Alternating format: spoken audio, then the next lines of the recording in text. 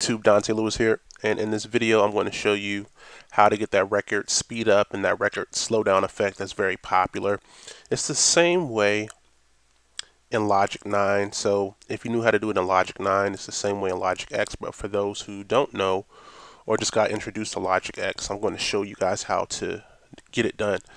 Now, a quick disclaimer, this only works for audio, so if you're trying to do this with a MIDI track, make sure you convert your MIDI into audio so you can take advantage of this method right here.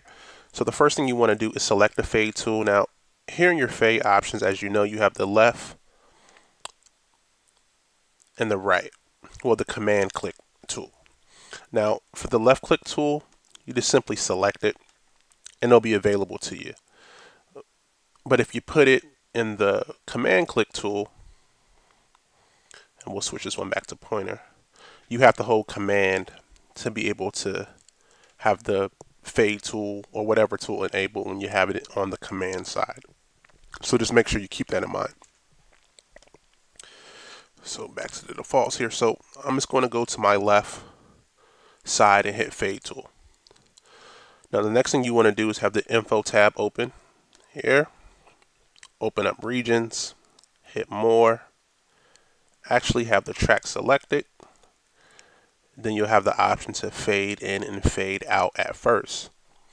Now under fade in, you get speed up, which is the record startup effect. And under fade out, you get slow down, which is the record stop effect.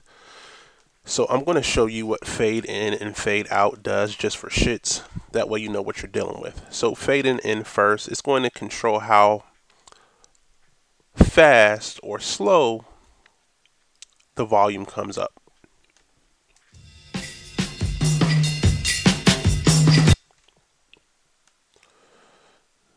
If you were to scale it back some. Alrighty.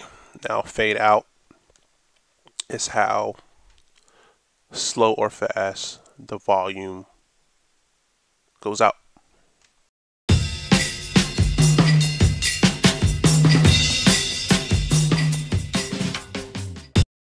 Alright, now since we got that down, now we'll get to what you came out here for. The first one we'll do is speed up, which is the record start effect, and it's going to turn orange this time when you pull it out.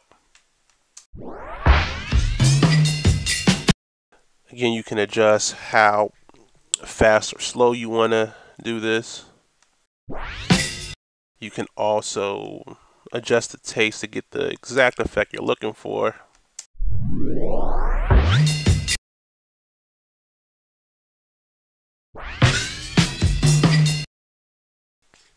Now that's speeding up. As far as slowing it down, you want to go to fade out, hit slow down.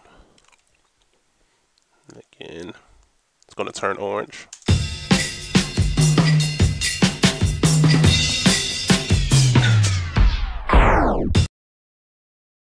You want to stop it quickly, you can.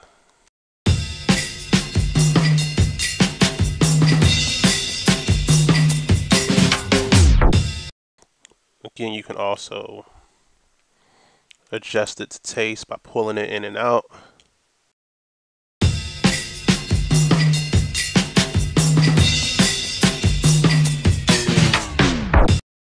And that's pretty much it. As I said, fairly simple. Now, if you have any questions, as you know, make sure you leave them in the comments section below. And until next time, guys, peace.